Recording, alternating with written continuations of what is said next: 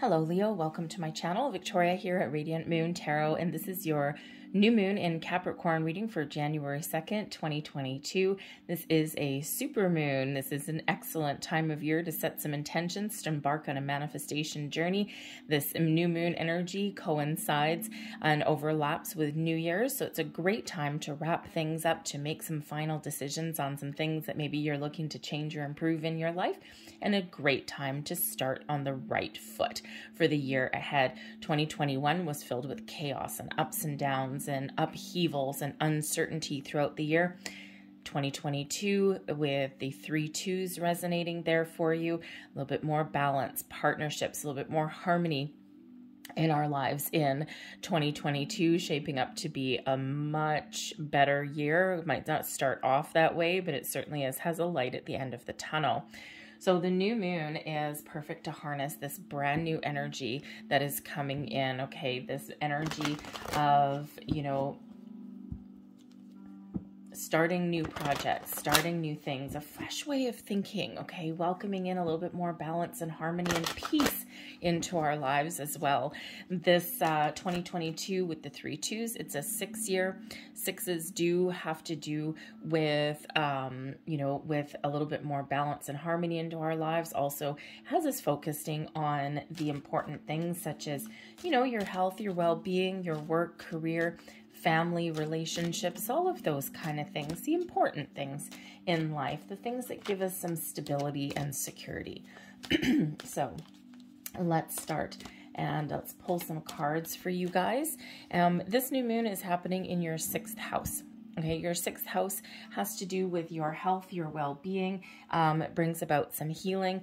Okay, this is where you may be making setting some really good intentions to start an exercise regime, maybe eat better.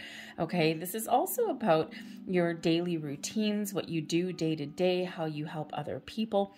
All right, and also may have to do with, oddly enough, pets. Okay, so some of you might be considering getting a new pet or adding to your little 4-legged furry society that you may have going on in your house, or if you go that way, your multi-legged friend or your no-leg friends. Okay, pets come in all shapes and sizes. We think of cats and dogs and things, but some people have rodents, some people have reptiles, some people have arachnids. Anyways, so whatever that happens to be for you. All right, so let's see what energy that we've got that we can use for you guys. And oh, look, we've got the peace energy coming in. Okay, it's about finding your inner peace, your outer peace, letting things go that no longer serve you. Are there people or situations or habits or behaviors that you don't want to carry through with 2022? Maybe there's something that you've been putting off for a while. Okay, the peace energy also brings in our ability to forgive, release, and let go.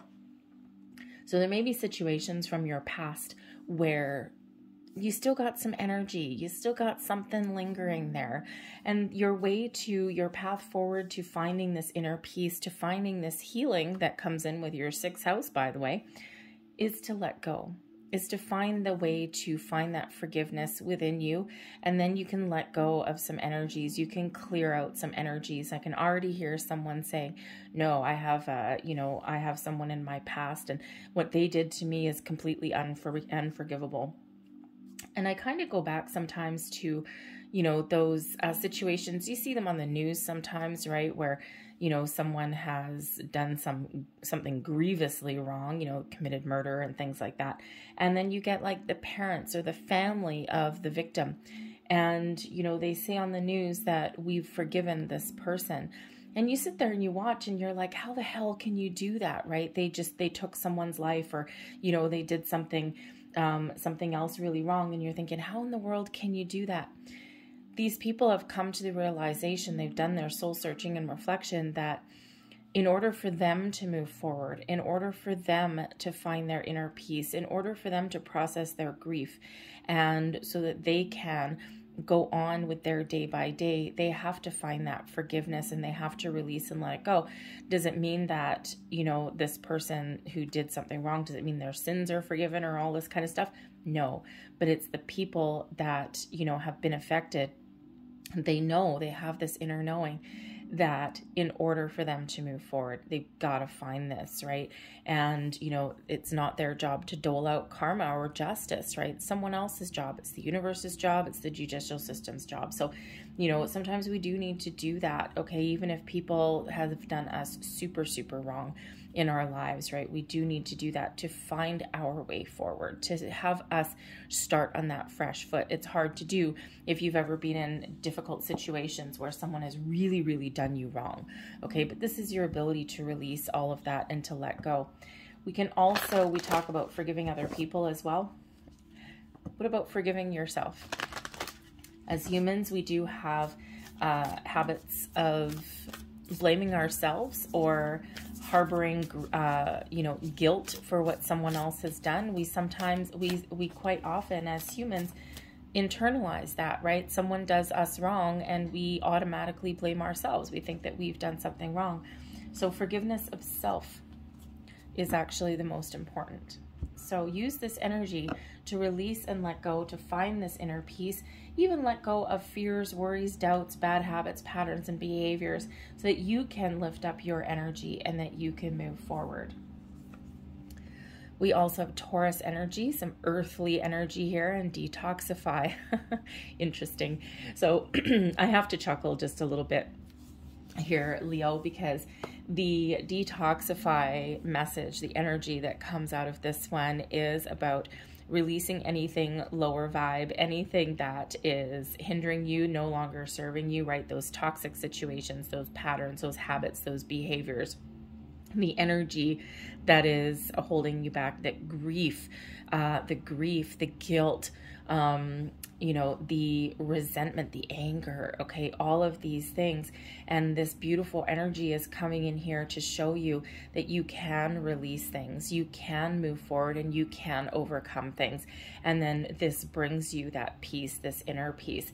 Sometimes we need to take a grounded and practical approach to things with that Taurus energy, okay, that earthly energy. And, you know, sometimes we just need to start. We just need to start somewhere, okay? And let's say you're looking to make better choices with, you know, your diet, okay, or start an exercise regime.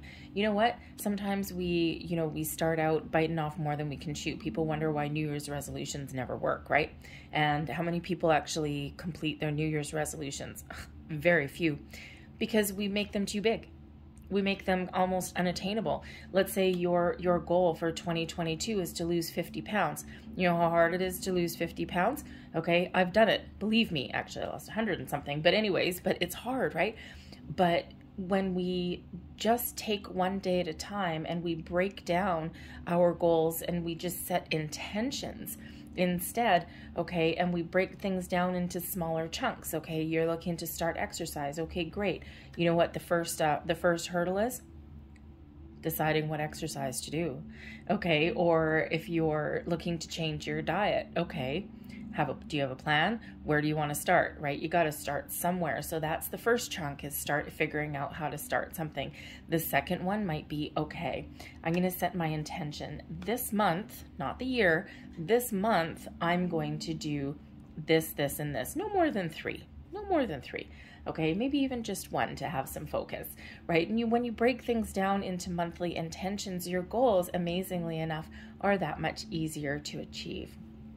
So start somewhere, start small, those little baby steps, okay? And then you will make those improvements in the areas of your life that you're looking to make improvements in, or you will be taking those baby steps to let things go that no longer serve you.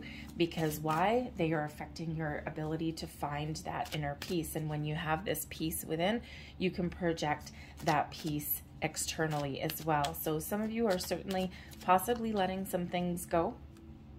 All right, and we do quite often have that at the beginning of the year, right? People are looking at their relationships and partnerships and thinking, okay, do I really want this going forward? Is this something, you know, is this situation going to carry me through 2022? And some of you are having a really good practical look at things in your life. And if something is no longer good for your higher good, your higher purpose, or in alignment with who you are now or your goals, then we have that ability to peacefully let something go. So let's have a look at your energy coming out. We've got creativity, consciousness, beautiful, reflection, and we have balance. I love this coming out for you guys here, Leo.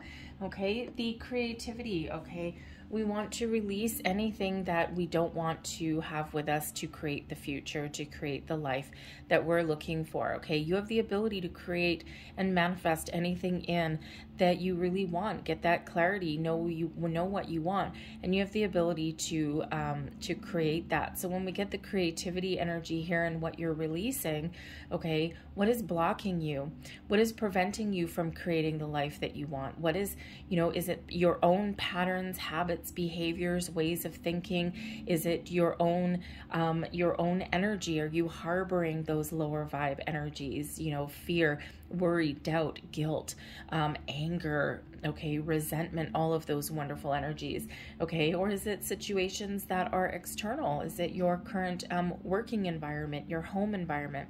Okay, whatever that is, you have the ability to really shine a light on your goals and your dreams and really create something wonderful. And for some of you, this is just something within you. For some, it's, you know, a small tweak, a small change that you might be looking for in your lives. You know, the creativity energy can sometimes show that we have the ability to create boundaries, healthy boundaries as well in our lives, okay? And that puts us back on track, right? It really does allow us to move forward. So anything that is preventing you from creating that life that you want, okay, is really that detoxify, let go. Consciousness. You need to be able to trust your intuition and to trust and connect with your higher self. The consciousness energy here shows that you are leveling up. You are really harnessing all the powers of the universe. You're bringing things into your bringing the universal energy into the material world, into the earthly plane. You're connecting your dreams, okay, with your reality. And the consciousness card shows here that you are raising your vibration, you're raising your consciousness, you're finding that peace, okay? And, you know, the journey, okay, the journey to enlightenment, shall we say, okay, is not always easy. It's also not fast. Sometimes, especially to attain this inner peace, okay, or this external peace, okay, the peace energy in general, peace, enlightenment, you know, is a little bit of a journey, okay, especially if you've got energies that you're needing to clear out or situations that you need to clear out. Because when we do elevate our consciousness, when we raise our vibration, we find often that things in our lives that at one point were really important are no longer part of our future. But the consciousness energy really does show that you have a greater understanding, a greater wisdom of your past, your present, your future, of the collective energies that are all around the universe, and, you know, all of those mysteries of the universe too. So, you know, this is really something to be aware of going forward. Okay, is that, you know, some days we have really good days, okay, where we're feeling connected, we're feeling at peace, we're feeling one with the universe, okay, we're, you know, we're connected with our higher selves, we're trusting our intuition. And then we have the off days, we're human, okay, then we have those off days where we feel disconnected, where we feel, you know, a little bit of turmoil. So what Spirit really wants you to be aware of is in those times when you're not feeling connected, okay, find that way. Don't worry about it. Okay, for one, don't worry. Everyone has off days. Okay, if you're trying to, you know, attract new people, new things, new situations in your life, if you're trying to make those better changes, if you fall off the rails a little bit, or if you're not progressing as fast as you want, okay, don't worry about it. All right. Put it to the side, okay? Start fresh tomorrow, okay? We have life as those series of ups and downs, and when you're trying to make improvements, when you're, you know, trying to understand some mysteries of the universe or attract those things into your life, it's not instant, okay? And so remember to trust your intuition, to expand your knowledge, your vibration, okay, to find that inner peace. And don't worry if sometimes things don't go your way or things don't happen fast.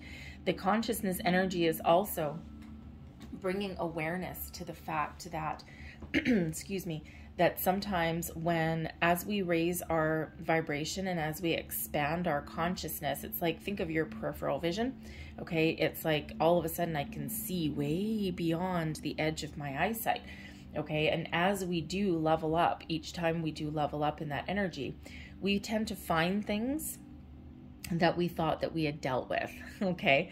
And we find this hidden energy. And in true human form, sometimes we think that we've dealt with something in our lives, or we think that we've dealt with a past situation. And as we raise our consciousness, okay, we quite often find things that it's kind of the energetic equivalent of sweeping something under the rug. It's like, I'm done with it. I can't see it anymore. It's not affecting me, until you go and move that rug to vacuum, okay, or until you redecorate or something like that, right? So we quite often do find things at the edge of our consciousness every time we do level up and expand our energy and understanding and step into a deeper level of enlightenment. So you may find things there, especially if you're on a spiritual journey, you may find things that you thought you had dealt with. Don't worry about it. Everyone goes through it. So just bring yourself back to center. Give yourself permission to examine and to understand those energies and why those things are still there. And then you have that another chance, another opportunity to release, kiss them goodbye, and continue on with your journey. The reflection card. This is really what we're attracting, okay? Things that are a reflection of you. What you put out there is what you attract back, okay? When you look in the mirror and tell yourself that you love yourself, all right, you attract more love back in your life. When you embrace peace, you attract peace. If you embrace, I don't know, if you're on a spiritual path, a spiritual journey, right, and you're projecting all this wonderful, warm energy out into the universe, you're going to attract that back. So this is really, that reminder is so powerful here, Leo, I gotta tell you, okay? I mean, anytime if you are on a manifestation journey, or even if you're not, okay, we're always we're always manifesting things into our life, whether we realize it or not.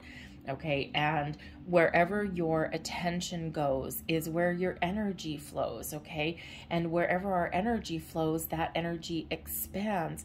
So we want to make sure that where we're putting our focus, or the energy that we're projecting out into the universe, is actually positive and for our best and highest good, and it's what we want to attract.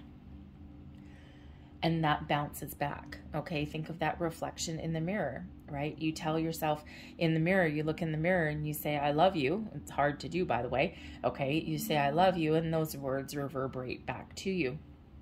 Okay, so it really is your ability to attract the right people, the right situations, the right things. Like attracts like. The energy that you put out is what is coming back to you. Okay, the energy that you project is what flows back to you. Okay, that reflection.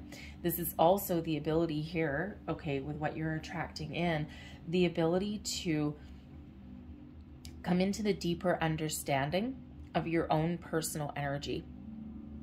And it's also your ability here to have a deeper look at your habits, your patterns, your behaviors, your way of thinking, your way of doing things, and look in that mirror about how you project yourself out to the world and see if you're happy with what comes back to you, right? If you were to, let's say you have a difficult situation, right? You got an argument with a coworker or something like that, right? Or a family member. How do you deal with that? And if you were to take yourself out of that situation and look, kind of like Scrooge, right? Looking into his own life from the edge, right? And if you were watching your life as a movie, right? How do you like how you deal with things, right? So this is really giving you that ability to have this deeper reflection and this deeper look on how you deal with things in your life, and decide, is that really the image that I want to project? Is that what I want to really be putting out there? And there's that detoxify energy coming in. So it's really deep energy that's coming in here for you, Leo. But your overall outcome is your ability to find balance and harmony in your life. Yay. The balance card here shows that, excuse me, if something is not in alignment, with you, your goals, your aspirations, your energy, your outlook, okay? Anything that's threatening to throw a chink in the chain, a monkey wrench into your engine here, okay, and throw you off kilter, off balance, all right? You have the ability to either find that balance, okay, to reset that situation, or make the changes that you need to make to find that balance and harmony in your life. Okay, and for some people it's simply a difference between, you know, a work-home life balance, right? Especially with this being your 6th house, right? You're looking to do things that are for your best and highest good, things that affect your health and your well-being. And so work-home life balance is a huge factor in that, right?